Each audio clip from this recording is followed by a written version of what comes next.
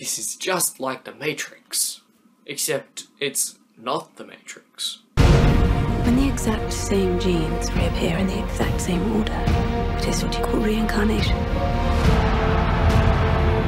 Her Majesty's life is going to change, if she wants it to. I'm still the same me. Right now, Barlem owns the title to Earth. Once you claim it, the Earth will belong to you.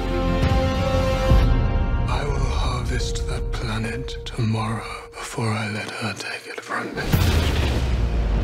Jupiter Ascending.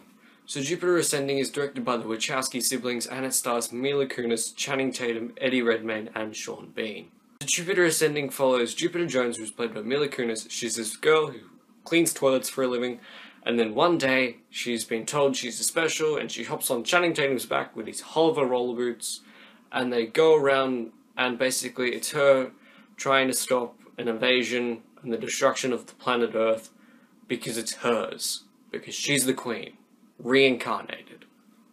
It makes no sense in the movie either. The positives, this movie, the first hour, I found a lot of enjoyment out of it. I thought it was fun, I thought it was well written, I thought it was a lot better than what everyone had been saying it was. It was nicely paced, it was well acted, but the best thing for this movie is the visual effects. They pushed this movie back about 6 months, and it is visually stunning. It is the most visually gorgeous movie of one of the movies you'll see of the year.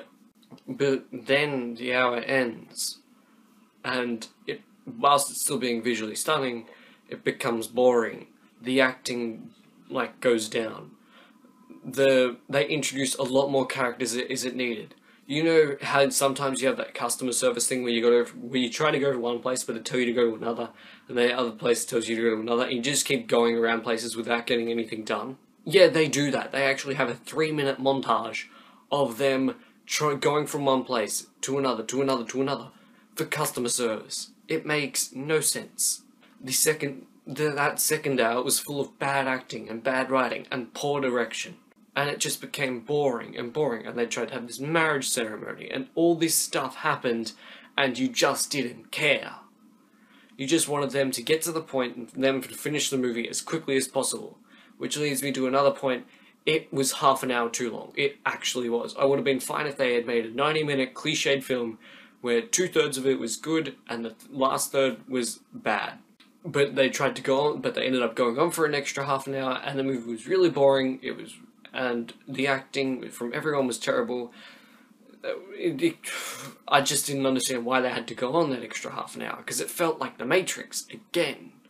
This movie, in comparison to The Matrix, is almost the exact same movie in comparison to The Matrix. And Eddie Redmayne, oh, why mustn't I be speaking like this? And then have giant outbursts! What? That doesn't make any sense whatsoever. He was terrible. This was like coming out a couple weeks before he won his Oscar. And now he's like... But now we've moved on from that. We've forgotten about it. He's in Fantastic Beasts. Go him. I'm just going to cut this short. The Jupiter Ascending was a bad movie overall.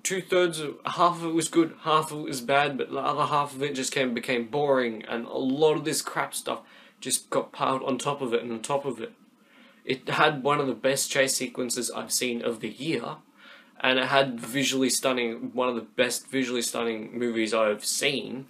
So it's got that going for it, and Mila Kunis was probably the best in the movie, despite her being okay. Channing Tatum and Sean Bean, they were okay, but I can't really go on much longer about this. Jupiter Ascending, I'm going to give you a 3 out of 10.